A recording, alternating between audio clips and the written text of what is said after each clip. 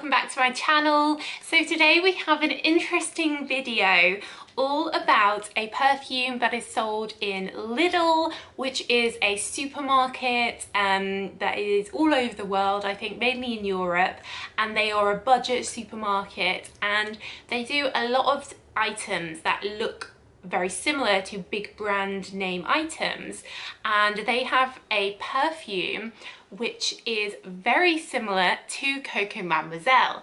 Now COCO Mademoiselle of course is a best-selling perfume worldwide. It's over £100 for a full size, and so they have taken that on. So I'm going to give you my impressions of it. I have it here and what I think. Do I think it is actually like COCO Mademoiselle, and let you know what I think basically. But if you're new here, then hello, welcome. We are all about perfumes here. I have hundreds of other perfume videos, so do check them out if you're a perfume fan like me. And if you're a regular who hasn't subscribed yet, then why not hit that subscribe button, join our community and show your support. So I picked up the perfume. So the name of the perfume is Suddenly Madame Glamour, and you can see from the box that they have gone for a similar branding to the box of COCO Mademoiselle, which is white and gold. Obviously this looks totally different, but it's a nod towards it, similar without being, you know, a copy paste. Which would I think be illegal. And this was 50ml, and this cost £3.99. The 50ml of COCO Mademoiselle Eau de Parfum would be maybe about £60. This is £3.99. So we are talking seriously cheap. I didn't know what to think of it, whether it was going to be absolutely horrible.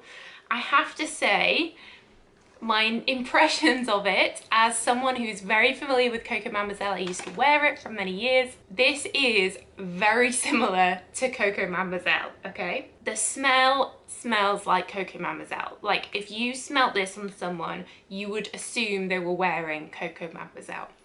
It isn't identical. I think there is less patchouli in here. I think there's a bit more orange, and overall I find it a bit lighter, maybe not as much jasmine, but the smell, the signature smell of COCO Mademoiselle, it has a very sort of particular smell. It does smell like that. It is a dupe, in my opinion. It does smell the same. You could definitely wear this and people would believe you if you said it was COCO Mademoiselle. Maybe you could even swap it for someone's COCO Mademoiselle without them knowing, and I don't know if they'd notice. For lasting power, I actually have found this not that different to COCO Mademoiselle. So you can smell it on you, and of course at that price you can go mad, spray loads on. I found I could smell it on me. It wasn't rubbish, it didn't disappear straight away. It wasn't, you know, it had projection, it had lasting power. So I think what this really shows us is that, you know, perfumes are just liquid in a bottle at the end of the day. You know, it doesn't cost anywhere near £100 to make an eau de parfum COCO Mademoiselle. What you're paying for with these high-end designer perfumes is the marketing, the branding. You know, think of how many Chanel adverts we see everywhere. Like, they recover that cost back from the consumer, whereas there's no advertising for this in Lidl.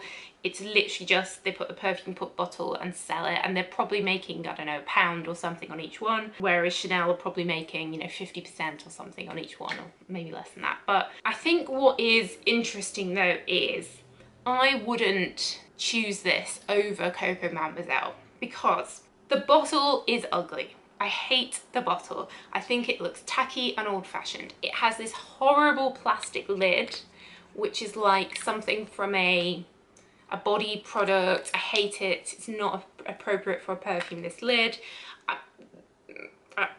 I just hate everything about the bottle. I think it's lame.